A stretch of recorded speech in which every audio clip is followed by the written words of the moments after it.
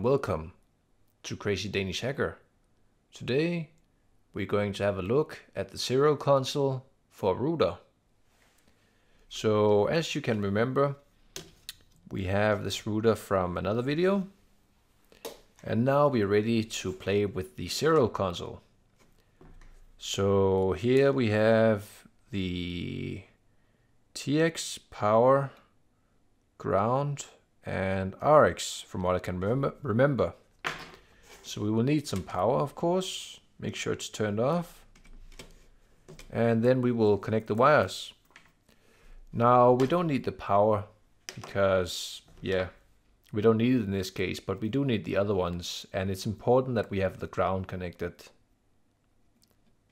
So if we connect it as such, let's see, white and green, then we can try and see if it works. So this is enough. And next we will need to connect to the serial console. So you open PuTTy and then you select serial and then you write the COM number. In my case it's COM4. And the baud speed is 115,200 or just 115,200. So just click open and then we will just maximize the window. And as soon as we press this button, either it will work or it won't. So in my case, it looks like I do have power. Well, that's a good sign, because we can see this pin here means that there's power, but there's nothing on the console. So there's a good chance that either the header is bad, even though I tested it recently and it wasn't bad, or these two wires are connected incorrectly. So power off the device and switch these two pins.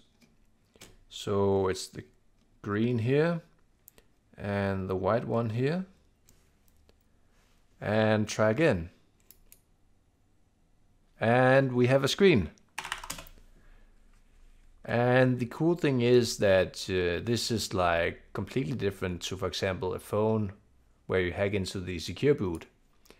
Here you can hack into the bootloader, and you can also try and gain access to the shell. So in my case, I already know like the different commands and stuff like that. So you can see a lot when the device boots up. You can see the MAC addresses and whatever goes on. And if you type TPL while it's starting up, you will gain access to this boot menu, which is shown down here. So if you type a question mark or write help, you will have a list of commands. And if you, for example, write, where is it? Maybe it's set environment, print environment.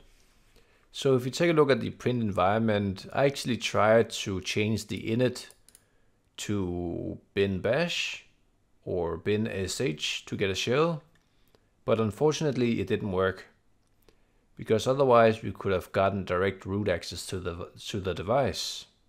So we will probably have to flash the device for this command for it to work. But for now it's good enough. So we can run the boot command, and now you can see the device booting up.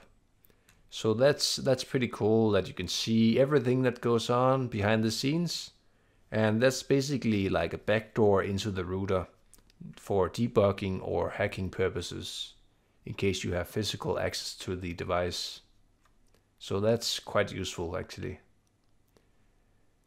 So once it has booted up, it will present us with a login screen. Unfortunately, I don't know the login password, even though I have tried to look it up. And I've even tried to crack it as well without any luck either. So I'm quite surprised that it's not that easy to crack this password, because usually they feature fairly weak passwords. And if we press enter, you can see here is the login.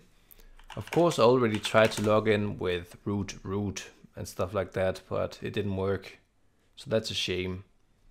So that's why I wanted to change the boot parameters to bin bash, because that would bypass the login screen. So for example, if we scroll up, we can see a few things. We can see which version of Linux it's using. It's using an outdated kernel, which is vulnerable to privilege escalation. So if we have command injection somewhere, we should be able to escalate our privileges to root fairly easily. And you can see it says Tomcat, which is an interesting choice of web server. So that could have some issues as well.